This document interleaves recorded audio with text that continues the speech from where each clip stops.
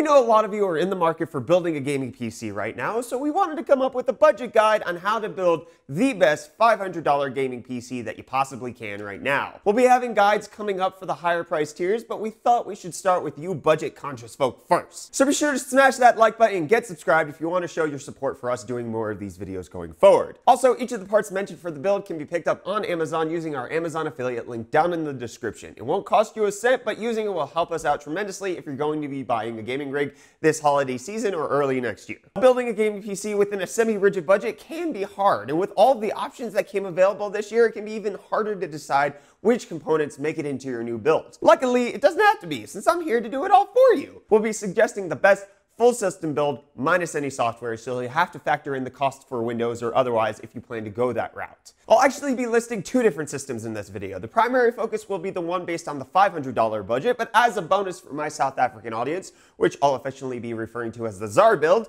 I'll also list parts based on a higher but equally worthwhile rig based on a budget of just under 9,000 Rand. First up for the build is the most important part of any new PC, the CPU. Until we decide which CPU gets the honor of becoming the heart of our rig, we can't do much else. But which CPU will offer us the most performance, or more importantly, the best value for our budget? The choice should have become obvious when I dropped the word value. Even with the release of Coffee Lake, where Intel stopped being, Intel and gave consumers what they wanted, more cores and threads across all ranges, AMD's Ryzen still triumphantly wins the overall value crown. The Ryzen chips are just phenomenal things. Before Coffee Lake, they included more cores and threads than their Intel equivalents and didn't skimp too much on the clock speed either. Because of this, I feel that I had no other option for this build than the Ryzen 3 1200 for $109.77.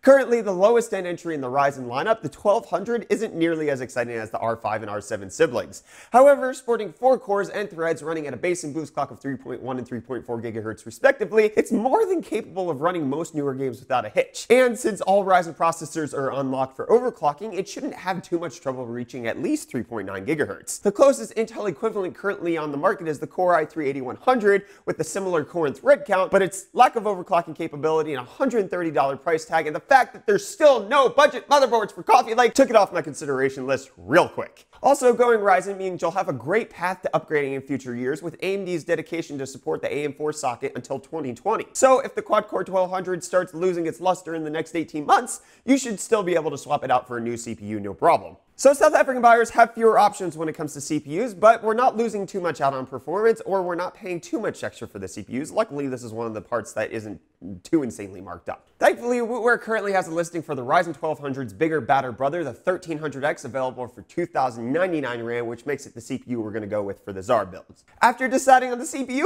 the motherboard is the next logical step, because it's the logic board. Anyways, since we'll be using a Ryzen processor, we'll need an AM4 board. Which AM4 board you'll go with depends entirely on your needs, but I decided to go with MSI's Micro ATX Pro Series B350 at $60 after rebate. I chose a B350 motherboard because they can overclock, and at this price range, you're most likely not going to be needing the SLI or Crossfire support offered by X370 boards. I also chose it because it offers all of the usual I/O connectors, has 4 DIMM slots, even though many Micro ATX boards only have 2, and it just seems to be a very well-rounded board. It also doesn't look like complete crap, which is a major plus. On the South African side, we have yet another small form factor motherboard, this time in the form of the BioStar B350 GTN. Other than only sporting 2 DIMM slots, the board is just as capable as the MSI board, and it's currently going for 1,399 Rand, and so we're going to be slapping it in the Czar build. Now, remember how I said that GPU prices have gotten better over the past few months? Well, they totally have, but unfortunately, it looks like memory has also picked up the slack. Due to many factors that I won't get into right now because they make me sad, RAM prices have once again skyrocketed in the last couple of weeks, so much so that it takes up a sizable chunk of a budget.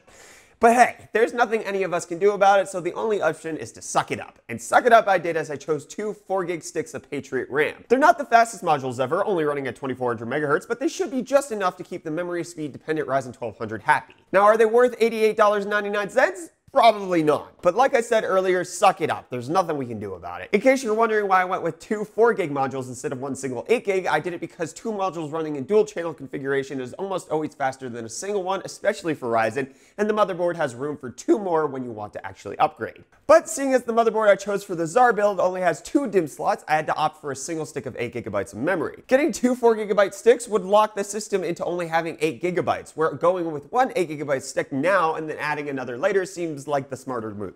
Now it's time for arguably the most exciting part of any gaming build, the graphics card. As I mentioned 1,000 times already, GPU prices have been back on the decline, but that doesn't mean they still don't cost a heck of a lot. Trying to find a GPU that offers dang decent performance without tanking the entire budget was a tricky task, but it's a task NVIDIA's GTX 1050 Ti is more than suited for. One of the card's major selling points is 1080p at 60 FPS, and as long as you're reasonable with your graphics settings, that's an easily attainable goal. While not the most ideal graphics card for 1080p 60 FPS gameplay, that honor belongs to either the GTX 1066 GB or AMD's RX 580. The Asus GeForce Dual GTX 1050 Ti costs over $100 less at $160. It really saddens me to have to do this, but I can't stretch the Czar build's budget far enough to recommend anything much higher than Palette's GTX 1050. Even at 1,949 Rand, it took a massive swing at the overall budget. But fortunately, the benefit of both of these GPUs brings us to the next item on our list. The power supply. Picking a power supply is often a game of figuring out how much power you'll need, then buying whichever one delivers that at the lowest cost. But cheapening out too much on power supplies isn't the smartest move. With that in mind, and after some quick calculations determining I need at least a 300 watt power supply, I opted for EVGA's N1 400 watt unit. Sure, it's not modular or all that efficient really, but it has more than enough to power the system and have a lot left over. It's produced by a really well-respected brand and it's only $30. For the Czar build power supply, Corsair's VS350 should do the trick. Now there's just one more thing that we need to get the system up and running, and that's storage. While opting for a traditional hard drive is definitely the cheaper option and will sport more storage space, the importance of an SSD can't be overstated. The switch from a mechanical to solid-state drive is probably the single most impactful upgrade to almost any system you could possibly make. And even though the difference in gaming performance won't be as pronounced as literally everywhere else, there are games that load a heck of a lot faster when installed on an SSD. The budget, however, doesn't allow for an SSD with anything more than 120 gigabytes of capacity. That should be enough to hold you over until you're able to add in a mechanical hard drive for cold storage later on. The cheapest SSD that I could find that looked like a winner was Silicon Power's 120 gig SSD, currently selling at a painfully high price of $45. On the South African side, we stick with the same capacity, only with a different manufacturer, and we opt for a 128 gig Plextor SSD priced at 887 Rand. Now we're probably going to need something to put all of those components into, and I found just the thing. Cardboard box. Yes, cardboard box. See, while compiling this list of budgety goodness, I completely forgot to include space for a chassis. With cardboard box as our option, I frankly tried to shave off a few dollars here and there to see if I could free up some budget for something other than just a cardboard box. But reducing the budget for other components would have forced me to choose either a subpar CPU or GPU for this build and would have resulted in a system I wouldn't feel all too comfortable recommending. Instead of that, I'm going to loosen the budget a little to include Thermaltake's Versa H15 Mini ATX Tower. The Versa H15 is by no means a flashy case. It does exactly what it needs to and not a whole lot more. It's also fairly compact, making it ideal for almost any desk size. There are slightly cheaper alternatives out there, but few of those are what I'd consider worth getting if you're going overboard with your budget anyways. And then on the ZA side, while not as objectively pretty as the Thermaltake case, the Czar build should fit quite snugly into Cooler Master's Masterbox Lite 3, currently going for 506 Rand. That brings the total for the Czar build to 8,885 Rand, which is a little higher than I'd have liked, but going any lower would have severely compromised the system's performance,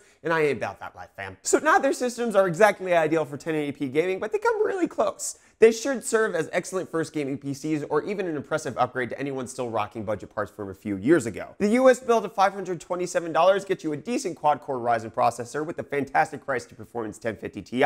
Running many games at low to medium settings at 1080p should be a breeze for this system, and it'll absolutely destroy at esports titles like Overwatch, League of Legends, and hopefully give you some playable frame rates at PUBG. The thing that I would recommend you upgrade as soon as possible would be grabbing a large capacity hard drive so you can store all of the games. That 120 gig SSD is going to run out of space real quick, especially with the gargantuan file sizes game makers have been introducing this year. Many factors made it really hard to build rigs within these price ranges this year, but even so, it wasn't impossible. If you're smart with your picks and can resist going higher than your budget really allows, you can still build a dang good budget gaming PC. The Czar build is the difficult one for me. For 9,000 Rand, you're getting a better CPU, but definitely not as appealing GPU. I know it's not always possible, especially at this lower price point, but I'd highly advise saving up that extra 700 Rand to buy something like this Galax 1050 Ti. It'll net you much better frames and have a bit more longevity than the Palette 1050. Should a 1050 Ti cost the equivalent of $65 more than the 1050? No, but that's the unfortunate reality of getting PC parts here in South Africa. And again, the same advice stands here, that I'd also drop in at least a 1TB hard drive for that Steam folder storage so you're not left with only one install of Doom on your PC. It may have been a wild year for PC components, but no one can argue that we got some of the best parts with these launches. Whether you're on a small, tight budget or had the money to go all out, 2017 was an amazing year for the PC master race. And again, be sure to smash that like button if you enjoyed this budget build recommendations video, subscribe to stay up to date on the upcoming higher end builds and all of our tech related content, and our Amazon affiliate code is down in the description if you want to help support us here at the channel. Also, if you want to talk about the build, either do that down in the comments or over on Twitter. I am at UFDisciple. Anyways, I'm Brett with the UFD Tech channel. Thank you so much for watching, and I'll see you all in the next video. Cheers.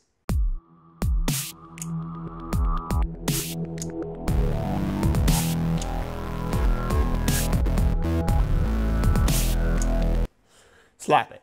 Slap it. I have that motherboard. I have that motherboard. See, I have the motherboard, so we're going to slap it. There we go. Thanks, Wootware.